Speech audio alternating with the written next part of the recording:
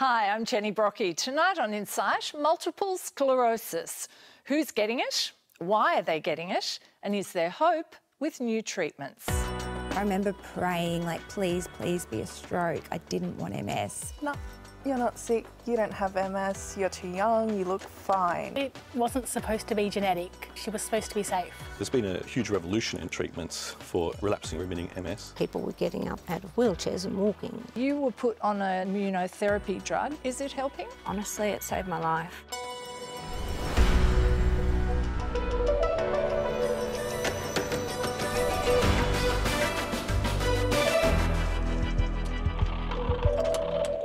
And welcome everyone, good to have you with us tonight. Zoe, you're 22 now. How was your life looking at 17? What were your plans? I was in my final year of schooling. I was doing VCE and I had plans to study science. I've always wanted to be a vet, so I was kind of on that pathway.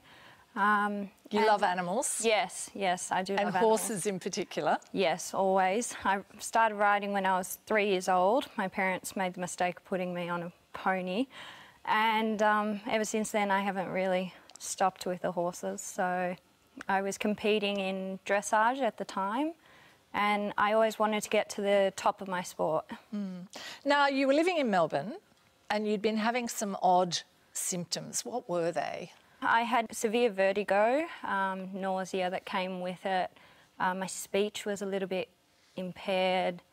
It just felt like my body was humming, kind of almost vibrating, I guess. And I actually ended up in emergency because I'd been sick so many times. And they said that I probably had a inner ear virus infection thing, and that all my symptoms were coming from my vertigo.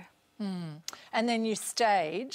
Yeah, they discharged me early in the morning and I went home, and over the next couple of days I didn't feel much better. And then on the Thursday I woke up with total right-sided numbness, and my speech was worse again, and my vision was blurry, not severely, but just a little bit. So we went back to hospital again. And then what did they say?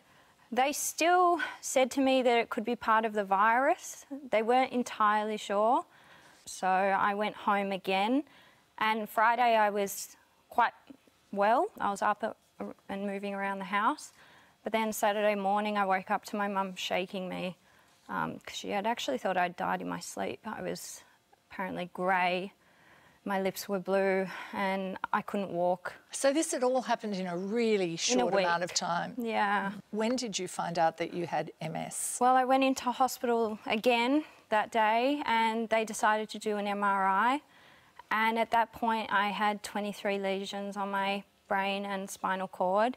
And I was actually diagnosed with a rare autoimmune condition called ADEM.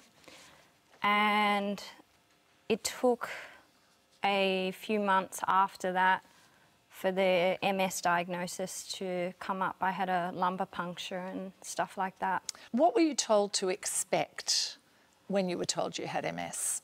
My doctor said to me that if we didn't start some sort of aggressive treatment pretty soon, I would end up pretty impaired, wheelchair dependent. Did you know what MS was? I knew that it was a neurological condition. I'd done things like the MS readathon, but I didn't know what it meant long term. I didn't know that there was no cure. Lavinia, you're 24. You started getting symptoms when you were 18 and at university. What were the symptoms? So for about a week I had really bad fevers and my eyes went blurry, mainly in my left eye. And about 2 weeks after the fever stopped, I realised that the blurriness is not going. So my mum suggested going to the GP just to do some tests. And you took yourself off to see him. What did he say? We went through a process of just doing some tests on my eyes just to rule out any sort of infections or any other diseases, and which came up with nothing. And he did have a few patients with multiple sclerosis, so he thought that it might be multiple sclerosis before he referred me to an ophthalmologist. Did he tell you that he thought it might be MS? Yes, he did. And how did you react when he raised that? I was very shocked. Did you know what it was? No, I had heard of it. My PE teacher, his wife had multiple sclerosis, and I remember her walking into school one week and then the next week coming in a wheelchair, so I knew it was something very serious. What were you told to expect? I was told that everyone's different with multiple sclerosis. He said it might be 10 years before I get into a wheelchair, or it might be never. And how were you reacting as all of this information was coming at you so young? I was completely freaking out, as someone who just turned 18 would. I was studying at uni, I was just living life, and all of a sudden this curveball was thrown at me. Yeah. And how were your family and friends reacting? My family was in denial at first. I felt pretty lonely, pretty isolated. During that time, my dad used to say that it's all in my head, that it's fine, just don't think about it.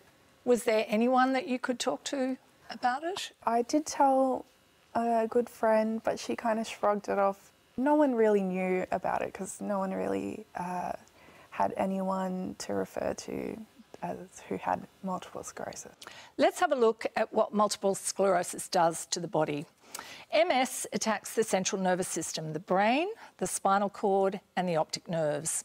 The central nervous system sends messages along the nerves to different parts of the body which control all our functions. Healthy nerves are insulated by a fatty substance called myelin, and that ensures the correct flow of messages through the nerves. In MS, myelin can be damaged, attacked by the body's own immune system, which causes messages along the nerves to be blocked or to be distorted. Now, depending on which part of the central nervous system is affected, MS can cause symptoms including fatigue, pain and muscle spasms, loss of balance, bladder or bowel dysfunction, and difficulties with vision, speech and memory. Carolyn, you're 36. When did you start getting symptoms and what did you think was going on? I first started getting symptoms in 2015 and early 2016. What symptoms were you getting? At the time, I thought it was just like a sports injury. What sports were you doing? Pole dancing. Yep. So it's quite intense. I would get shooting pains and a burning sensation right up the back of my neck, and also tingling sensations when I would put my head down sometimes. It was debilitating. It would stop me in my tracks. I'd feel like I was about to be sick everywhere, and I would need to squat down in a little ball and take a few breaths until that sickness feeling went away and that burning sensation went away. You went to get it checked out. Where did you go initially to see what it was? I thought it was just a sporting injury, so by going to see a chiropractor and a physio and possibly a myotherapist at the time, and a combination of those three would sort, you know, my sports injury out. And they thought it was something muscular? Yes. So the chiropractor did some scans at the time, and he did say that there was lots of inflammation, but he never pointed the direction towards MS. What happened after that? I was training really hard for Miss Pole Dance Australia, which is probably the biggest national competition in the pole dancing community.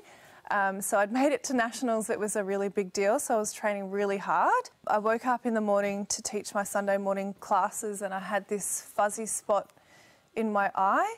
In the space of 72 hours, my eyesight in my left eye was just rapidly declining to the point where I'd lost about 95% of my vision in my left eye.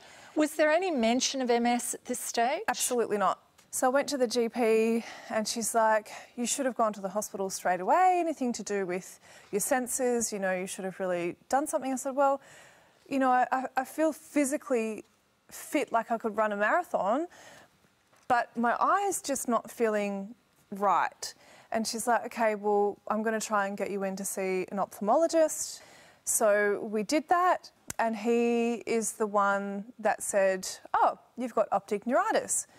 But again, there was no mention that there were links to optic neuritis and MS. He just said it's inflammation of the optic nerve. So you ended up in hospital. I did. When was MS first raised and how did you react? It was actually the triage nurse when they were registering me into the department that said, oh, now I can see here on the notes that you're here to be treated for MS. And I nearly fell off my chair because no one had actually even mentioned those words to me by that stage. And obviously my worst fear had been, you know, made real. You were married. Yes. How did your partner, your husband, react? I think he was just in shock. He didn't really display a lot of emotion other than physically being there by my side at every spare moment, ordering me Uber Eats because I refused to eat the hospital food. What about others, friends and so on? How did they react when you told them you had MS?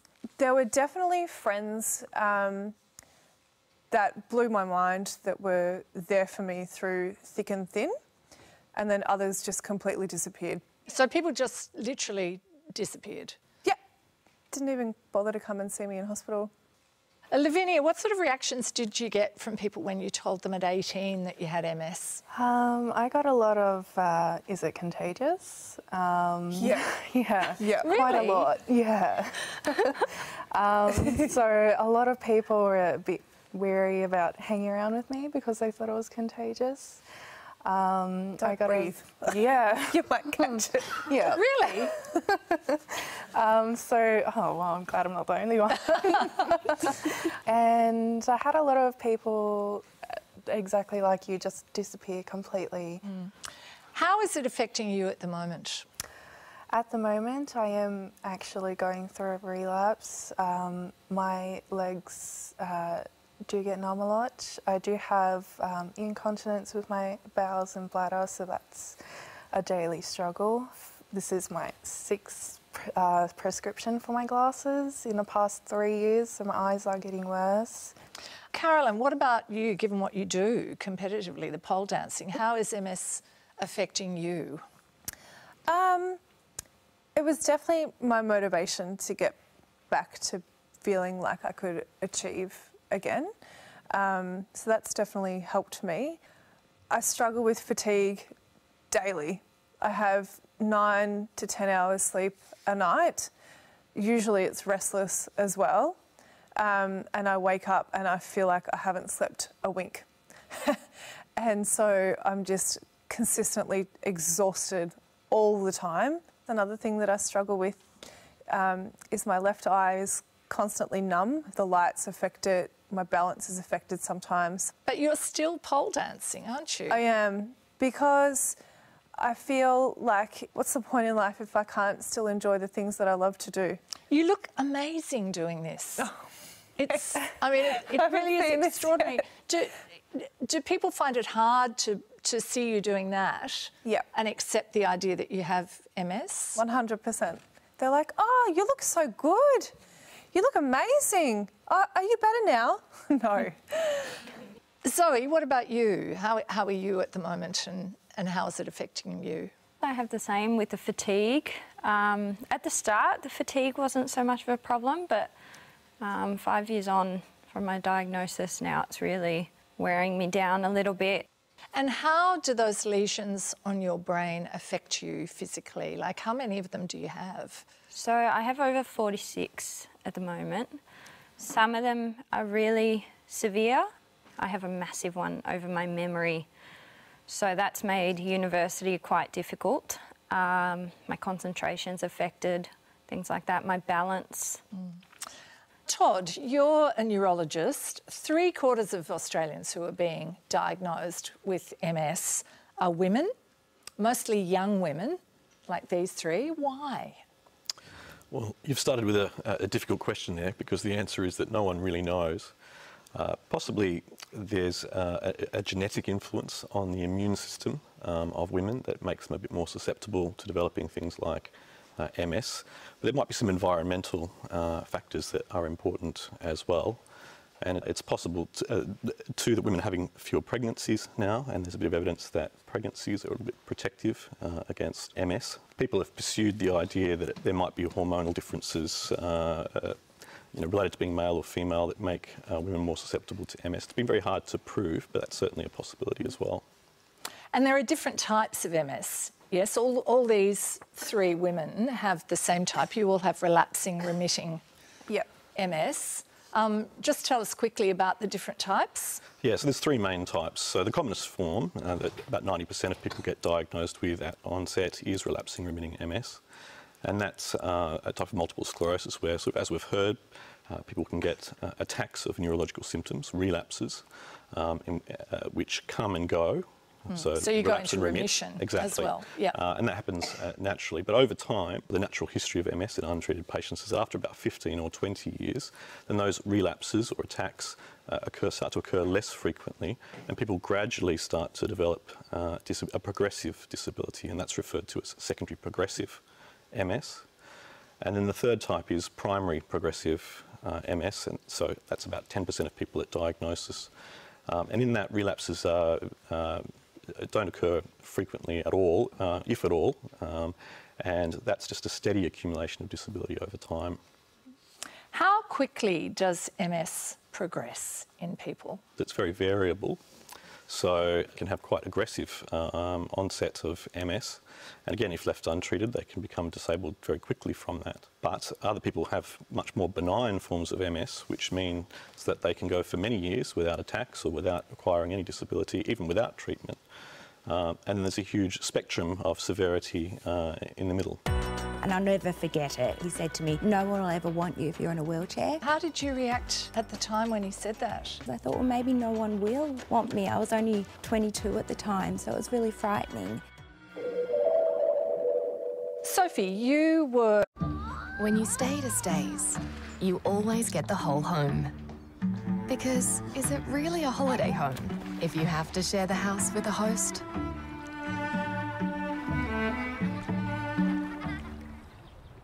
Dominic Perrottet and the Liberals sold $90 billion of essential assets in 12 years. Now Perrottet won't rule out selling Sydney Water. It's clear, after 12 years, you'll pay with Perrottet. Authorised by Bob Nam for Australian Labor Party New South Wales Branch, Sydney.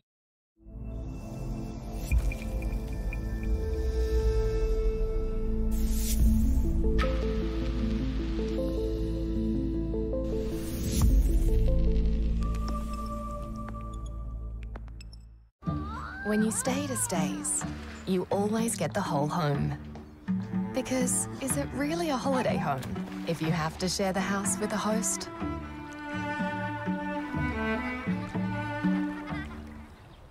Wow, Apple. Best picture. So amazing, right? Yeah. It's amazing. Jennifer Lawrence. Selena Gomez documentary. Why don't I have a documentary? DiCaprio, Scorsese, De Niro.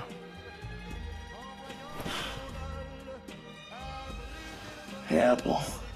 Call me.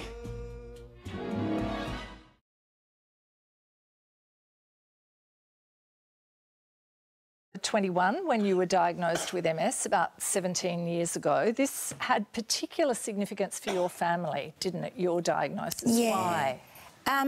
Yeah, because my sister was diagnosed 2 years earlier. And Monica, how old were you when you were diagnosed? 20. You were 20. And you were how old? 21. 21. What symptoms had you had? So I remember when I was 21, I was writing an email to my brother and my hand kept slipping and that seemed odd, and I mentioned it to Mum. So she said, let's go to the GP. And he did some tests and it seemed my whole right side was weak, so I couldn't move my leg properly. He said, touch your nose, and I was like, I just couldn't do it. And they said to me, this is a stroke. There's no way you're having this. Your sister's got MS, so you've got no chance. It's a stroke. Were you thinking it was MS? I hoped it was a stroke because my sister had MS and all I knew about MS was wheelchairs. So I remember praying, like, please, please be a stroke. I didn't want MS. So how did you react when it was confirmed? I was devastated. I think I was in shock. I was 21. It just seemed too young. And my sister had it too. Like, it just seemed so unfair. Mm. And Monica, what was it like when you heard Sophie had it as well? I was shocked. It wasn't supposed to be genetic, so she was supposed to be safe. And how had you been managing your MS in those 2 years? It was pretty aggressive for me. I was having an attack every 3 to 6 months. My legs were pretty bad. I just didn't want that to happen to my little sister. And Sophie, you were engaged at the time that you were diagnosed. You've been with your fiancé for 7 years. Yeah. How did he react? Yeah, he was probably just as much in shock as we all were, because I did actually end the relationship maybe a year later after diagnosis, and not because of the MS or anything like that. But I think a way for him to try to get me to stay was, he said to me, and I'll never forget it, it was a long time ago, but he said to me, no one will ever want you if you're in a wheelchair. When you wanted to break up with him? For him to try to get me to stay, it was, yeah, no one will want you, you'll be in a wheelchair. That's horrible. Yeah, and so that's always just stuck with me. It's How horrible. did you react at the time when he said that? Yeah, well, I guess he was trying to scare me, and that was my fear, I guess, because I thought, well, maybe no one will want me. I was only 22 at the time, so it was really frightening. And I'm really proud of myself. I left him. I was like, no, I'm fine, I can do this. And I'm married now and I'm really happy. And how long did that stay with you for, that comment? I couldn't tell that story. I reckon it's only been like in the last 2 years, but it would always make me cry just saying those words. It was, yeah, really, really painful. You both have the same type of MS. Does it affect you in similar ways or not? No. I have had far more mobility problems. I've fought against it, but I've had to accept a walking stick or a wheelchair to go shopping and that sort of thing. And I have a lot more fatigue and memory problems and mind fog. If I'm tired, I will lose words. I have to work a lot harder to pass as normal. And I guess I've probably got more invisible symptoms. Physically, a lot of people wouldn't know I have it. So. Was there any family history of MS? After we both got diagnosed, my uncle was then diagnosed, and my mother found out a cousin of hers has MS. So we seem to have a bit of a history now. Todd, is MS genetic? So there's certainly a genetic contribution to MS, and one way that we know about that, some of the earliest ways we know about it, was looking at studies in identical twins. And so if you had MS, then the risk that your identical twin would also develop MS, it was about 30%. So that tells you that there is quite a strong genetic component to developing MS, but it also tells you that there's a fairly substantial environmental contribution as well. Well, we know that Tasmania has the highest rate of MS in the country. You're 7 times more likely to get MS in Tassie than, say, in North Queensland. So we went to the Central Highlands of Tasmania to find out a little bit more.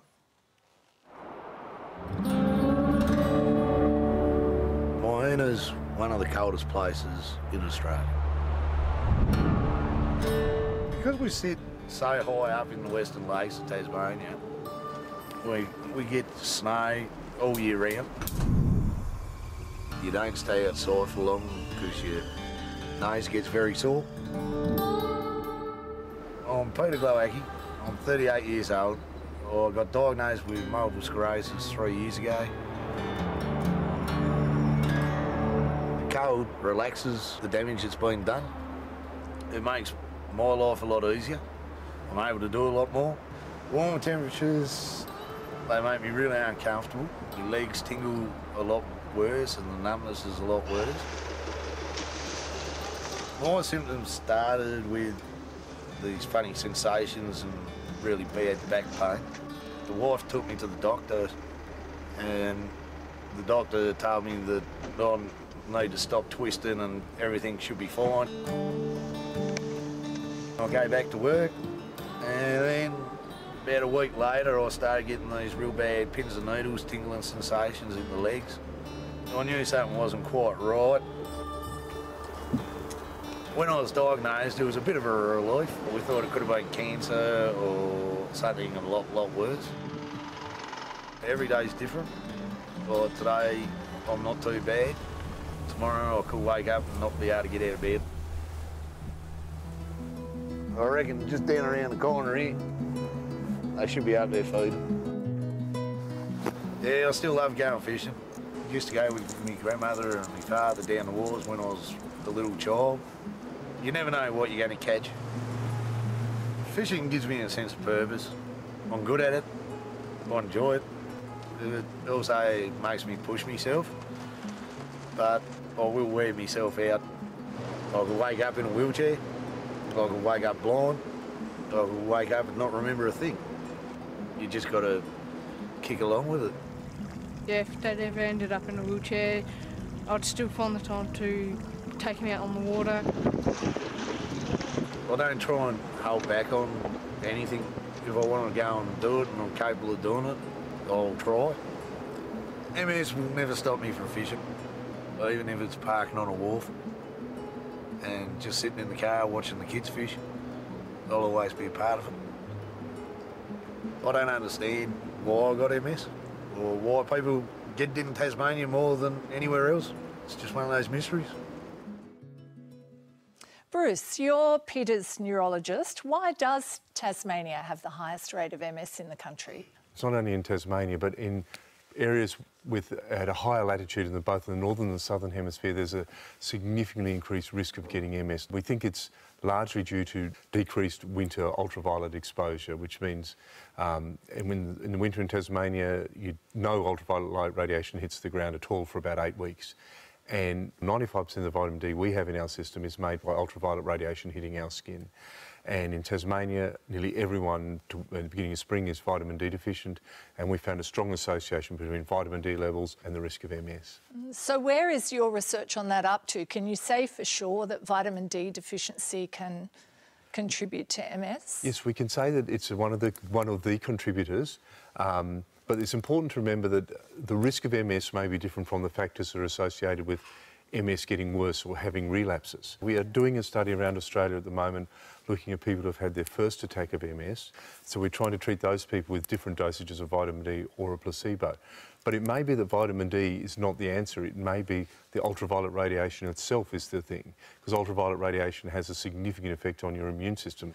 So vitamin D might be a proxy measure of how much ultraviolet radiation you've been exposed to. Is there any evidence that taking vitamin D can help prevent MS? MS? No, there is absolutely no evidence that it can. We've shown an association with the risk of getting MS, but there's a whole lot of other reasons why that might occur. To prove causation, you've got to show that if I give people with vitamin D, that they will do better than people who don't have vitamin D, and that evidence is lacking. Mm. And what about taking it once you've been diagnosed? So we do recommend people do take it. It's cheap, it's easy to use, and it's essentially side effect free. So people should take it because if there is a benefit, it's a safe benefit that they can get. Mm. Lydia, you're joining us from your home in Melbourne. You've been living with MS for 26 years. How has it affected your life? I used to work as a doctor. I don't work anymore and I can't drive. So I'd say that's pretty much affected it a lot, a hell of a lot. Why are you living in a nursing home? Because I can't transfer anymore from my wheelchair to my bed, wheelchair to the toilet. It has progressed and it's just become worse. And you were living alone? Yes, exactly. I was living alone. I couldn't get somebody to come there to help me, to be my carer. Anyway, I ended up here. So, yeah. Do you have friends and family who support you? I've got my mum and my sister live nearby. My brother comes often to visit. I've got good friends who I used to work with and I used to know from my hometown, and so yeah, I've got good supports. And living there, what's it like for you? Well, you know, it's all right.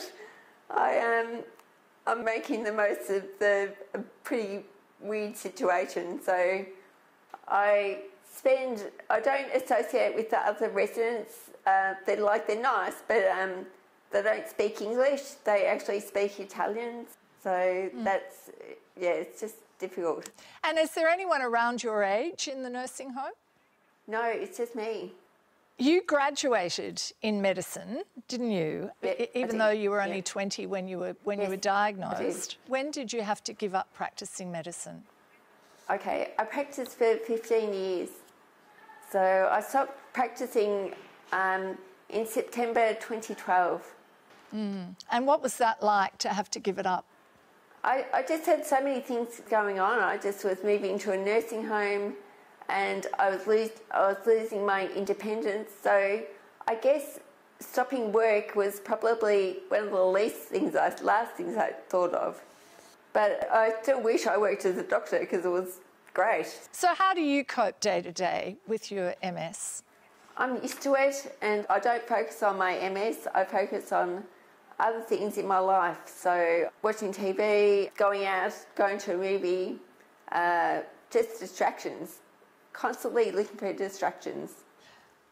Todd, what's the difference between Lydia's MS, which is secondary progressive, and the other types of MS? Secondary progressive MS usually follows on from relapsing remitting MS, or at least it does in untreated patients, and we're already seeing that it's occurring much less often than it did before treatments were available. So people get relapsing remitting, and then it can turn into secondary progressive. Does it always turn into secondary progressive? There was a time, again, this is before treatments, where about 75% of people would get secondary progressive MS, but it's now getting closer to about 50% of people will get secondary progressive MS. And with a lot of the stronger therapies that we have available now, we're hoping that we can continue to shift that so that fewer and fewer people do develop secondary progressive MS, or if they do, they develop much later on than they would have. Most of the people we've spoken to here have relapsing remitting MS, which is the most common type. How much has the treatment for that changed in the 20 years since Sophie and Monica were diagnosed? So there's been a huge revolution in treatments for relapsing remitting MS. There's about 13 treatments for MS which have been shown in clinical trials to actually improve outcomes in MS. Some of those medications, particularly the intravenous medications, are particularly efficacious at doing the job of stopping relapses or limiting them significantly, and limiting MRI activity. So we're very hopeful that we're going to see huge benefits in terms of delaying and preventing disability. Monica, how do the MS treatments you had initially 20 years ago compared to your treatment now? Initially, they weren't that effective. They kept changing different medications. I did intramuscular injections. Eventually, I kept deteriorating, so they said, try light chemotherapy. So I did that for 2 years, which was worse and worse. And now? What are you taking now? I have a Tysabri infusion once a month, and it's quite pleasant. I'm much more stable. I've maybe had 2 attacks in the last 3 years, but they weren't big attacks, so I'm still pretty pleased. Sophie, what about you? What treatments have you tried? When I was first diagnosed, I was on injections, and there weren't many options. And I remember for maybe the first 4 years, I was having an exacerbation every 6 months, and that meant going into hospital, going on steroids, and it was horrendous. It was really frightening. But now I'm on a daily tablet called Galenia, and it's fantastic, and I haven't had an exacerbation. I think it's been 7 years. Zoe, you were put on an immunotherapy drug, Tysabri, pretty much straight away. Is it helping? Yeah, I started the day after I was diagnosed, and honestly, it saved my life. I haven't had a relapse since, so it's been, 5 years now. And that's despite the brain lesions that you have? You're stabilised? Yeah, so they're still, I guess they're still there. They're like scar tissue, sort of, but they're not active, and I haven't had any new ones. So it's been amazing, yeah. Bruce, how important is early diagnosis and treatment despite any side effects it might bring?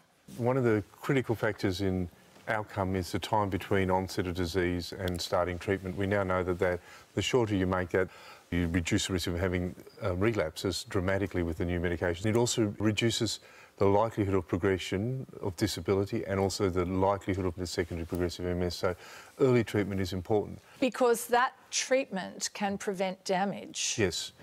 The research we and others have done has shown that the more relapses you have, the more damage you're having in the brain, and there's a direct relationship between the number of relapses and the level of disability. And that damage, if it occurs, is at the moment irreversible. Yep. The lesions that people talk about on the MRI scans are effectively scars. So there's multiple sclerotic lesions in the brain, hence the name multiple sclerosis. You don't want those to develop if you can avoid those. But one of the things that does happen is that when you first see someone, they may already have 50, 60, 70 lesions on their brain, but they've had their first symptomatic event. So there might already be a reasonable burden of disease. But then that's the problem with MS, is that everyone is an individual, and we've heard from sisters who have vastly different types of MS or progress. So everyone does things differently, and it's very hard to generalise. I arrived there to see Colleen on a stretcher and she had to be defibrillated. That's how bad it was. What drove you to go to Russia to have this treatment? I was getting worse all the time, and I didn't want to be looking back and saying, well, gee, what if? What if I did try that? What if it did help? You were sentenced to life in prison for the murder of your fiancée. Wow, Apple. Best picture. So amazing, right? Yeah. It's amazing. Jennifer Lawrence. Selena Gomez documentary. Why don't I have a documentary? DiCaprio, Scorsese, De Niro.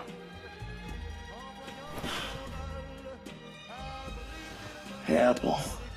Call me. So we're talking about you now? That's why I showed up. Back off. We deserve a teacher who believes in us. That does sound nice. Hank's a novelist, so it's his job to be kind of a dick. I think you're pretty funny, huh? A little funny. You know, I think so.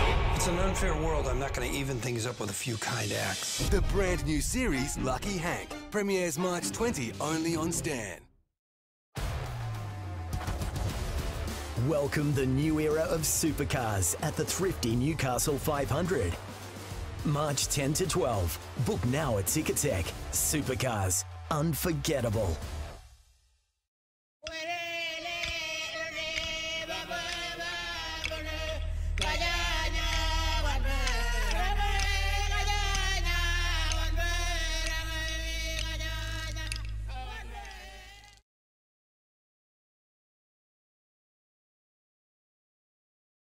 Still struggle to believe it. You were sentenced to death in the United States. He said, we found your son, he was murdered and you're under arrest. How long was it before you saw your home again? 20 years.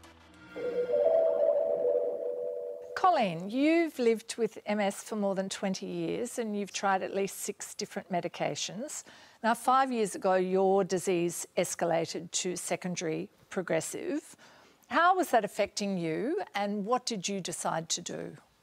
Well, how it affected me was, well, I guess the first thing I noticed was that I just couldn't walk for as long as I used to. I had no problem before. And eventually I had trouble just standing. I had tried half a dozen different drugs that I pretty much reacted to everyone, or they just didn't make me feel any better, shall we say. There was no change and I stuck with them all for a few months. Trisabri was the last one and I started on that, and I was walking when I started it, only for about 10 minutes or something. But by 11 months later I was using a walker, so that didn't help me. And they've been talking about this treatment, AHSCT, that was being offered overseas, and I guess that sort of piqued my interest. They were saying people were getting up out of wheelchairs and walking, you know, so that's pretty crazy. I did all the research and I thought this sounds like something fair dinkum, and I tried to get into the trial. Here? Yes, and because I didn't have active lesions, because I'm secondary progressive, I guess, that was a no. That was the one criteria I didn't meet, so that was it. Because the criteria, of course, is very strict. They have to be, you know, doing the right thing. So then I thought, I'm going to look at these other, because you could have it in other countries, and so lots of research trying to find the one that I thought was the safest experience in providing the treatment. And where was that? For me, it was Russia. They had. And how much did the treatment cost? In Australian dollars, it was around about 74,000, I think, at the time. What drove you to go to Russia to have this treatment? There was nothing here that I could see. So, and I wanted to try everything that I could. I didn't want to be looking back and saying, well, gee, what if? What if I did try that? What if it did help? Kel, your Colleen's happened during that treatment. Well, she got 4 weeks into the procedure and she was looking pretty good. She was bouncing along, sending me videos. And then I think it was day 9 or 10 of isolation, I got a phone call where I was staying and they said, Kel, you need to come down to the hospital. And they didn't tell me why, but I arrived there, laying on a stretcher, and she was being taken to the ICU there. She developed pneumonia. And she ended up in the ICU for 18 days. Anyway, we overstayed our visa, and if you overstay your visa in Russia, you're basically a criminal. So you have to hide from the law. So I was a refugee and a criminal fugitive. They said to me, look, you can return back to Australia. And I said, look, I can't do that. You know, my wife's on a deathbed. I mean, she had to be defibrillated. That's how bad it was. But I must say, you know, the doctors over there are incredible because they saved a life. I mean, they were just brilliant. So. And how did you avoid going to jail? I hid in the hospital for nearly 2 months. So I sought sanctuary there, and they were good enough to put me up and feed me and all that type of thing. So I knew at that time that we're in a little bit of trouble, but I dare not tell Colleen. She was, you know, she was on life support, so I couldn't say, hey, look, you know, we're breaking the law, we're in deep trouble. So at the end of that 2-month period, Colleen had improved, she was getting better. So then it was decided that I must throw my hands up to the courts and everything else and have myself into the judicial system in Russia, which I did do. We were given 10 days to leave. We were each fined 5,000 rubles, which doesn't amount to a lot. You know, it's only $250 each. But I'm pretty sure we're barred from Russia for the next 5 years. And meanwhile, you were getting better. In the meantime, Colleen was improving. That was 2 years ago. 2 years ago, yeah. How are you now? I'm improved. I had an EDSS, which is your disability score, between 1 and 10, and I was a 6.5 and using a walker. At the time I went to Russia, and I'm now apparently a 3.5, my neurologist tells me. What have you noticed, Kel, in terms of change? You see her on the left there before we went to Russia and on the right afterwards. Her mobility's improved, but also she's more aware of things now. Her alertness is there, and the so-called fog is lifted as far as I can see. You know, she's much improved. Bruce, what is this AHSCT treatment that Colleen had? It's a haematopoietic stem cell transplant. You give people a small dosage of chemotherapy which suppresses their bone marrow, and then as that bone marrow regrows, it produces a lot of stem cells which you harvest. You take them away and purify them, then you put the stem cells back in, and you hope that when the stem cells regenerate the bone marrow, they regenerate the immune system in a slightly different way, which doesn't recognise the brain as being foreign. Aaron, you also had this treatment in Russia for your MS. Did it work for you? Unfortunately, not. Sort of slowed it down a little bit, but it's kept continuing. You're 46. You have primary progressive MS, which is the most severe form and the least common form of MS. How has it affected you? In every way. Everything I do. I can't stand up anymore. I have to shower on a seat. I was a motorcycle mechanic. I had my own business. I used to ride road bikes, and dirt bikes were my passion. My son, I couldn't enjoy that with my son. That's probably the hardest thing. How long have you had it for? We sort of trace it back to around 18. Were my first symptoms, dropping a beer in the pub. I haven't taken a sip yet, and I think I'm still holding it. and people are like saying, "Are you drunk?" And I'm like, "I haven't drunk a bit yet."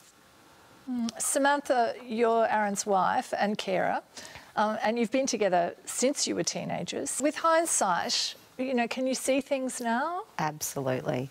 Right back to, as Aaron said, 18, we can see he would drop a glass, he would fall, or he'd have a motorcycle accident and just take that little bit longer to heal. There's a lot of them. Yeah, lots of accidents, so we just blamed it on that. How did it take to get diagnosed with MS? So in 2012, Aaron had an episode where he started getting a lot of numbness and tingling. It was getting a lot worse, and he was dragging his left foot and he was walking into walls, and I thought, this is something serious. So we went and saw, and the doctor diagnosed that he had a blown disc in his spine. So we thought, OK, we'll get the blown disc operated on. The specialist told us he'd be up and back and walking in 6 weeks, and Aaron just didn't get back up. He has pretty much been in a wheelchair since then, and that was at the end of 2012, about 2 weeks before his 40th birthday. And what's it like for you as his partner watching him go through this? As he said, I wouldn't wish it on anybody. It changed our lives. It was like a rug being pulled out from underneath us. Russia was a huge thing. We raised the funds ourselves and got ourselves to Russia, and then we had the recovery, which we thought we were going to do OK. We just thought it was the normal recovery, and things just have been getting worse and worse ever since.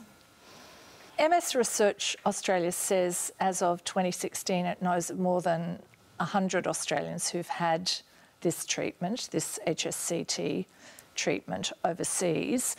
Todd, is it available in Australia? It is available, and look, I think it is a very promising treatment for highly selected patients.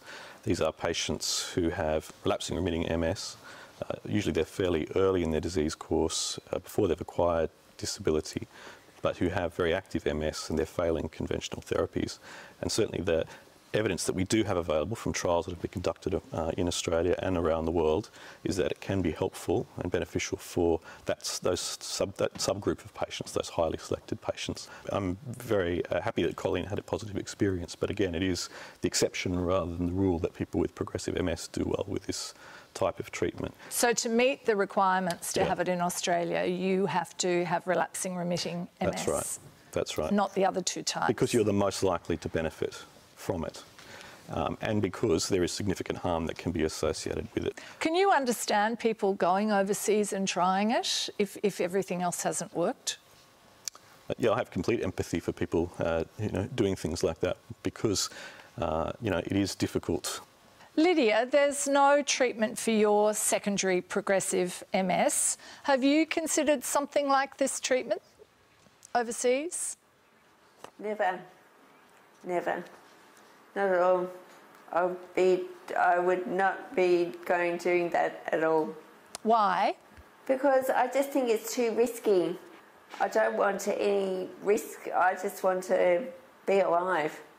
Todd, what hope is there for people like Lydia and Aaron who have progressive types of MS? What hope is there? As we speak at the moment, there are no currently available therapies for progressive forms of MS.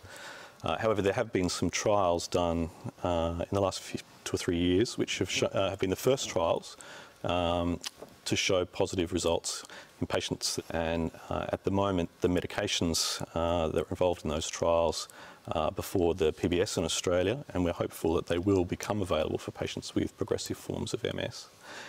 But even those agents are probably going to be most beneficial to people who already have a degree of mobility, and it's about slowing their disability progression. They're not wonder drugs. People who already have quite severely, quite established disability still are unlikely to benefit or may not even qualify to have the drugs. So that magic word, the cure, how far away are we from that? If you're talking about putting people into long-term remission from their MS, then we already have, we can actually do that for a lot of people already with the therapies that we have. If, however, you're talking about putting them into a state where we can tell them with confidence that their disease is never going to come back, then we're not quite there and there's still a lot of work to be done. Lydia, what are you hoping for given your condition? I don't want any change. I'm happy for it to stay the same. I'm happy kind of living in a nursing home, keeping myself occupied. It's not too bad, so that's all I'm hoping for. Aaron, what are you hoping for? Nothing ventured, nothing gained. Give me something else and I'll try it. Caroline, what are you hoping for with your MS? I just really hope that it doesn't progress any further. I'm just praying that I will never have another relapse and that it won't progress. So I'll do everything in my power to make sure that that doesn't happen. Lavinia, what are you hoping for? Hoping for a cure one day. I really wouldn't like it to progress and hopefully be able to finish my tertiary education in the future. Yeah. And what about you, Zoe? The start of it was pretty aggressive, so I'm glad the treatment I'm on is working. Consider myself quite lucky, but I would love to see a cure and I guess just an advance in technology and that gap between relapsing, remitting and the progressive forms of MS caught up. What about having kids? Do you think about that? Me and my husband definitely had that idea that, you know, we would go down that road. But I guess the risk for me of falling pregnant and then having a baby, if I can't look after myself 100%, how on earth would I be able to care for a baby? And the risk of me having a relapse and potentially developing another lesion and not being able to walk, that would just absolutely destroy me. So you've decided not to? Yep. Sophie, you have a 3-year-old son. Did you consider the risks, and particularly given your family history as well? When we were trying to get pregnant, I had to change MS drugs because it needed to be safe for my son. And also I knew that if I was pregnant, I would then stop taking drugs, and that was a really terrifying thought. I've been on MS drugs since I was 21, so 15 years at that time. So to actually stop for 9 months was really, really scary. And what happened? I was fine. I was so well. But I also remember the fear, my neurologist me that once after you give birth, your chances of having a relapse are very, very high. And he gave me an example of a lady that the next day she couldn't walk and she was in a wheelchair. And so I was so excited about having a baby. But God, that's a great thing to be told, isn't it? But yeah, I was so terrified that I'd go blind or I'd be in a wheelchair and I'd have this newborn. So I had to make a decision once I gave birth whether to go back on drugs immediately or to breastfeed and not go on drugs. So I chose to go on the drugs, and I remember giving birth, I think, like say on the Tuesday, on the Wednesday I was on a drip and having the drugs again, and then I couldn't breastfeed, and that was really hard because I had so much judgment, which I didn't really expect. And even when then I had to explain, oh, I've got MS and I'm on drugs so I can't breastfeed. Oh, but you know, it's not, breast is best. And it was just really awful. And so that I found really hard. Yeah, just people judging me for that. But I'm really glad I didn't, and I didn't HAPS. And would you have another child? No. I feel really lucky. It was hard to get pregnant, so I feel really lucky that I've got him.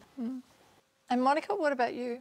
I've never wanted children, but if I did, I wouldn't. I think it would be really selfish of me. My partner cares for me. I can't live a normal life with a child I feel it would deserve. Zoe, what about you, and what does the future hold for you?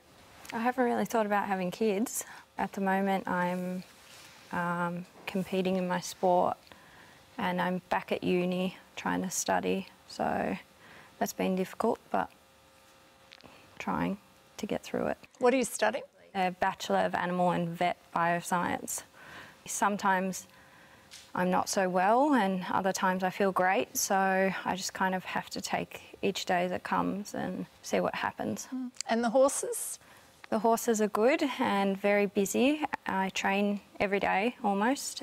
So you ride every day? Yes. We're campaigning for the Tokyo Paralympics at the moment, and I was just named on the long list for the Games today. Fantastic. So when will you find out? So we have a few more qualifying events to attend, and then I think in June the Paralympic Committee will release the team. So, well, good luck. Thank you. Yeah, we'll all be watching and we'll keep tabs on that. And thank you so much for joining us tonight, everybody, for sharing your story. That is all we have time for here, but let's keep talking online, and you can also watch loads of episodes, past episodes of Insight on SBS On Demand. Thanks for watching. Thank you, everyone.